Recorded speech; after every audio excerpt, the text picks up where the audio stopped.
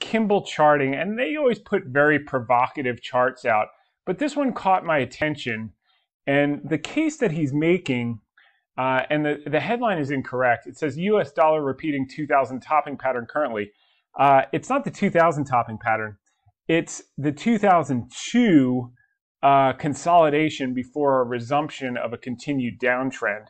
And by then, most of the markets, certainly the values, had already bottomed and were starting to rally, even though the dollar was still continuing its ascent. And the emerging markets rally was just getting started at this level here after the dollar had dropped. If you remember, it was the biggest rally in emerging markets history from 2002 to 2007. And that started right around here. If you look down to 2003, and the case that he's making is this repeating?